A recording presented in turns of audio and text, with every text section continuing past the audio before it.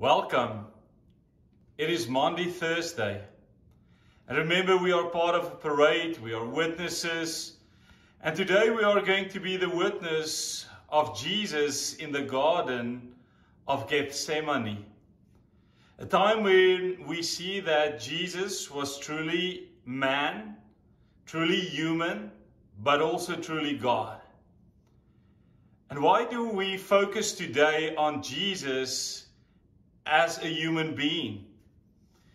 Because we can see the fear, the pain that he is going through. Even when he had that conversation with his disciples in the garden, you can clearly see that something is troubling him. And let us read this, for instance, in Matthew 26.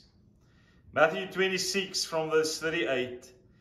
Then he said to them, this is his disciples then, "My soul is overwhelmed with sorrow to the point of death." My soul is troubled.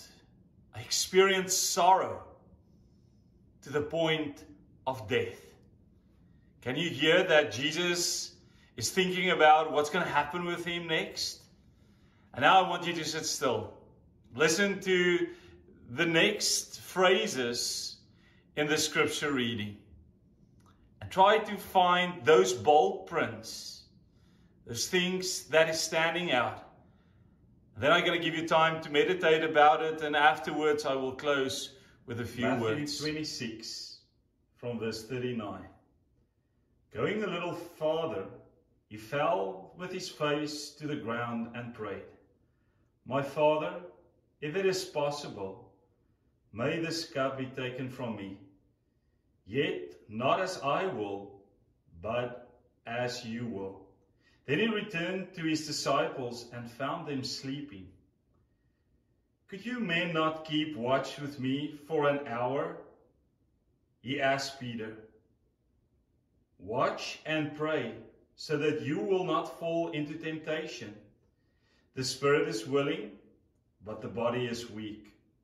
He went away a second time and prayed, "My Father, if it is not possible for this cup to be taken away unless I drink it, may your will be done." When he came back, he again found them sleeping, because their eyes were heavy.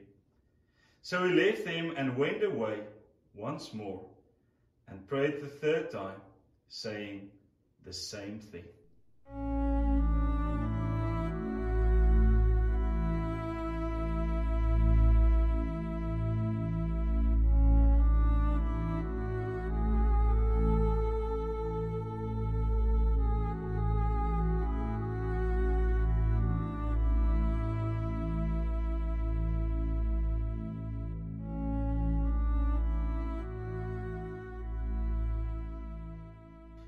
Did you ever think about it?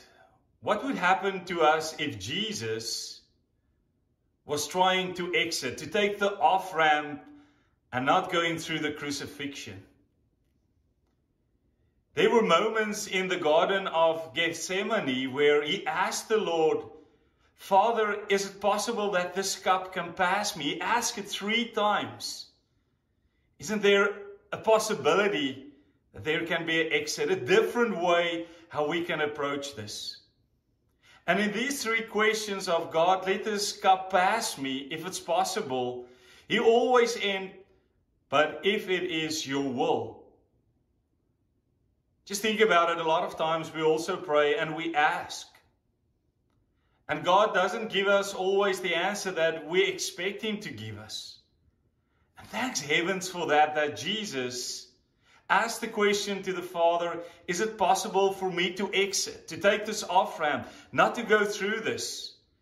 Luckily, the God of all gods, our Father, said, "No, you have to go through this."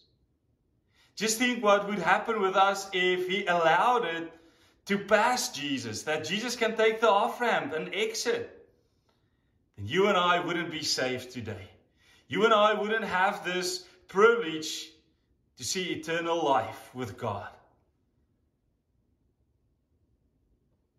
let us also end up in the Garden of Gethsemane today. Let us get quiet. Let us start praying.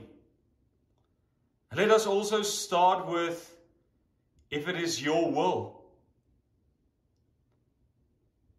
It is a time today where we are witnesses of Jesus that ask his Father, let this cup pass me.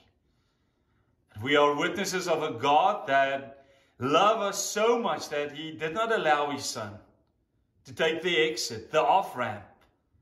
He said, I love you so much that I will give you my one and only Son so that you can be on your way, on your journey to eternal life. What do you and I need to do now? What is our response to this? Believe, trust God, and thank him that he did not allow Jesus to take the exit. Merciful God, thank you that you sent your Son so that he could die on that cross for our sins, so that we can have the opportunity to live free from the sin, that we can be saved from sins. Lord, help us to react in a thankful manner. Today is a sad day. Luckily, we know about the resurrection of Jesus Christ. Although this is a symbolic day where we look at Jesus at the cross, where we can hear his final cross words, we also know there is hope. There is an open tomb which we're going to celebrate. We praise your name. May today, Maundy Thursday, where we think about Jesus on the cross, be a blessed day. Kneel before this King, because he's the King of all kings.